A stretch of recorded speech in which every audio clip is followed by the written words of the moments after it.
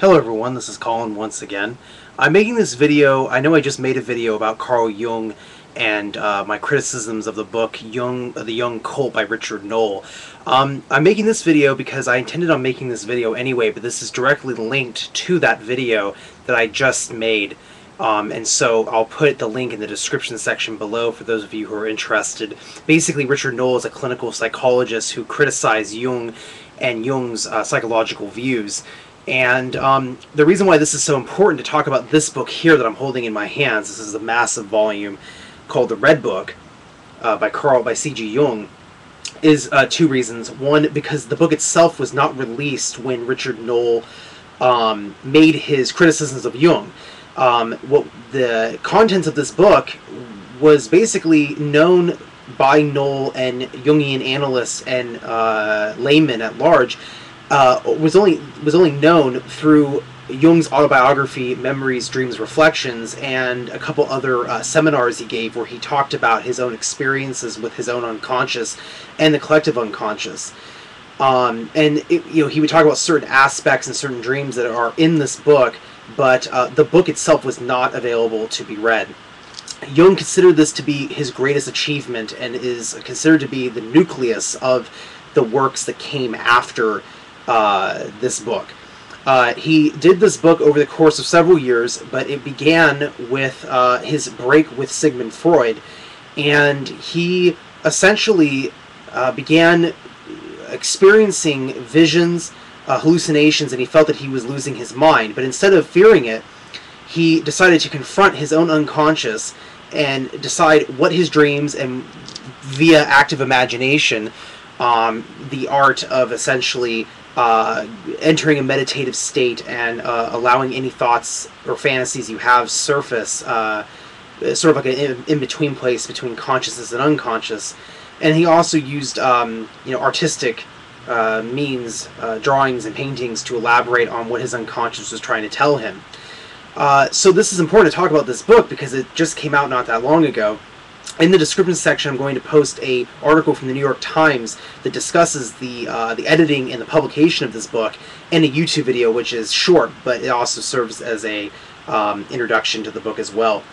The second reason why this is important is because the editor of the book, Sono Shamdasani, has written 3 books that talk about Jung and his contribution to psychology, and I believe all 3 of them serve as a refutation to Richard Noll as well. I'll be reading those 3 books, and in the future videos I will be talking about Shamdasani's defense of Jung.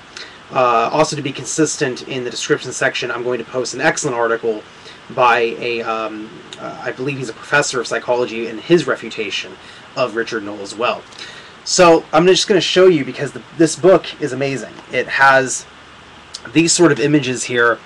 Jung essentially wrote the text and then did accompanying illustrations, and these are all visions, but mainly dreams, that he had when he was experiencing this break with Freud, and he started to have these dreams with which he dealt with the unconscious, his unconscious, and then subsequently the collective unconscious as well.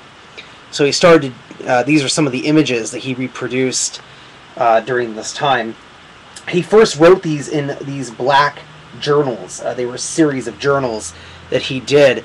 And then he later on in his life adapted the black journals into a gigantic red volume, hence the name The Red Book. And so this publication is a translation. I'm showing you the original German and some of the illustrations here, but the other half is the English translations with commentary done by Shamdasani, which puts it in its historical context. Now, what's important about this book is, I mentioned Richard Noll a number of times in this video already, but one thing that Richard Noll accuses Jung of doing is essentially hating on Christianity, the Judeo-Christian tradition, and trying to start his own religion. And as I mentioned in the previous video, and I'll mention this in future videos when the topic arises, that Jung simply wanted to bring to the forefront basically the continued tradition of a more personal religion. And he sought the works of mystics of all religions, whether Hinduism, Buddhism, Taoism, Judeo-Christian tradition, Islamic tradition as well. and also Plato, Socrates, and contemporaries. And he found a continuous message of individual experiences where people were experiencing the divine.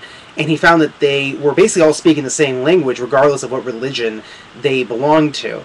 Now, Richard Noll accuses Jung of basically being a Mithric or Mithra mystery religion cult leader, essentially, that he was inspired by the Mithra mystery cult.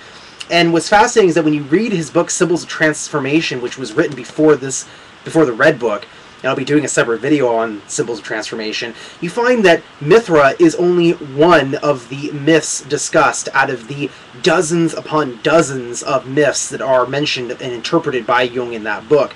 And so it's Richard Noll in the Jung cult does an excellent job of only talking about one aspect of Jung's, and by one I mean about 1% of Jung's views on symbols that have to do with psychology.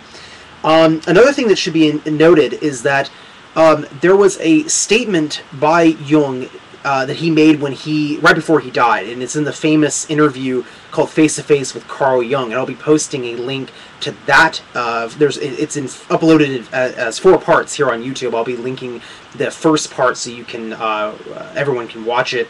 In this video, Jung is asked if he believes in God, and Jung's response is now. And the individual says, and then he says, Jung continues to say, "It's difficult to answer. I don't believe, I know." And many people were confused by this. What did he mean by he knew God, or knew that God existed, as opposed to just believing that God existed? The answer is here in the Red Book. And so the only statement, and there's a quotation where Jung says that if anybody reads his words as a proof that God exists, they are in error. He is basically proving that one of the major archetypes in the collective unconscious is the God image, or the God archetype. In other words, in our collective unconscious, we have the need to pursue a higher power, whatever that might be, on a subjective, unconscious and conscious level. One thing that's interesting is Jung never really talks about his personal beliefs about God, except at one point here in the Red Book.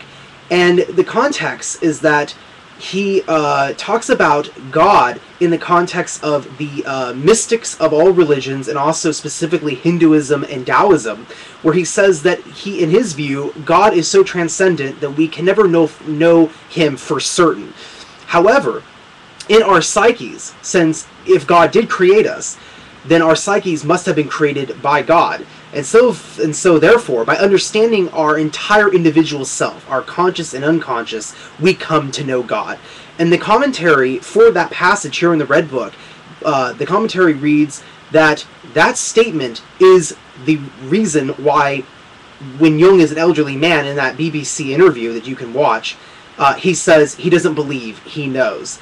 And that is his view. So if anything, if Richard Noll wants to accuse Jung of anything, and the scholar whose article I've posted makes this conclusion, or makes this statement as well, that if Richard Noll wishes to accuse Jung of anything, he should accuse him of being a closeted Hindu, or Buddhist, or Taoist, who did not reject the Judeo-Christian Islamic tradition, but rather wished to discuss the more mystical and personal experiences that those religions offer its followers, as opposed to the overgeneralized, organized religious aspect, which so many people around the world are used to talking about, but neglect the more personal aspects of their faiths.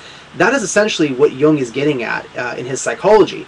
Also in this book, he talks about his unconscious reveals to him the concept of psychological types, which I'll make separate videos about psychological types in his book, Psychological Types in the Future. But this is the first place where Jung is exposed to the idea of the opposites, or the issue of the conflict of opposites in our own psychological makeup. And that we have opposite ways of thinking, and hence personality types. So there are people out there that are extroverted, introverted, that have thinking, feeling, sensation, intuition. And his unconscious teaches him via these different symbols of, like Philemon, the wise old man, etc., that basically in Jung, and indeed in everyone, are these different ways of viewing reality, different personality types or aspects of our personalities.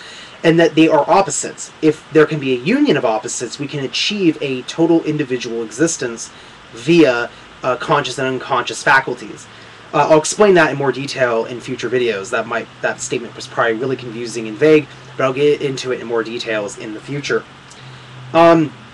So again, the biggest flaw, in my opinion, and this is the opinion of other people like Sona Shamdasani, is that one of the flaws of Richard Noll's assessment of Jung is that, well, frankly, the Red Book was not available to the general public.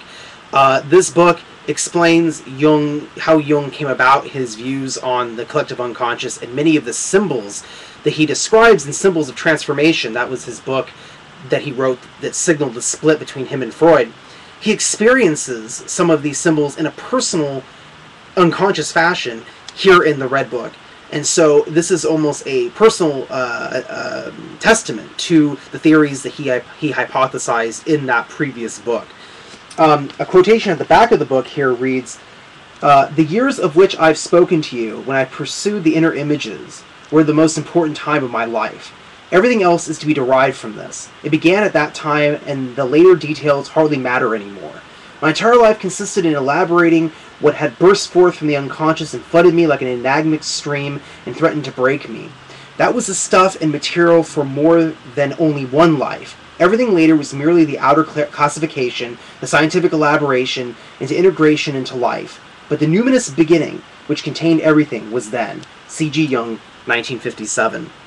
And so this is a huge breakthrough in psychological studies, especially when it comes to Jungian analytical psychology.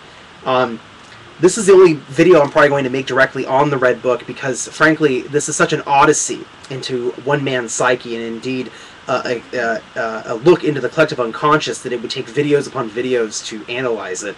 There are classes right now being offered in graduate institutes of depth psychology persuasion that have whole classes that discuss this book, so I don't feel like I am even adequate to even go into an exact analysis of it. But it was a very fascinating thing to read. You find yourself very connected to humanity when you're reading this book, and you learn a lot about Jung and the origins of what later becomes his major theories, and indeed that this is the nucleus of all of it. So this was the missing puzzle, and I think that if Richard Noll reads this book, he will see that his criticism of Jung in his books are misplaced, considering that Jung's personal views on, as close as we are going to get about his exact views of God, contradict the conclusions made by Noll in his books.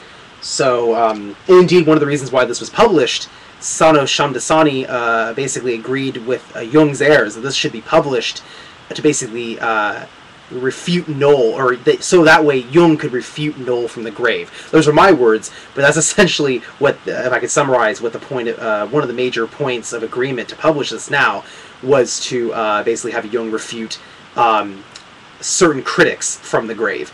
So yeah, this is my again, I'm going to put a lot of different videos and articles in the description section so you can gain a little bit more background information on the book.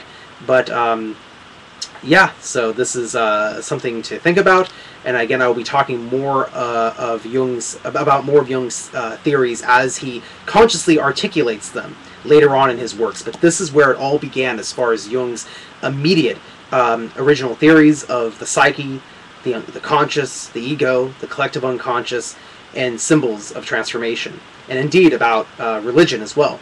Thank you everyone for watching. Peace be with you all.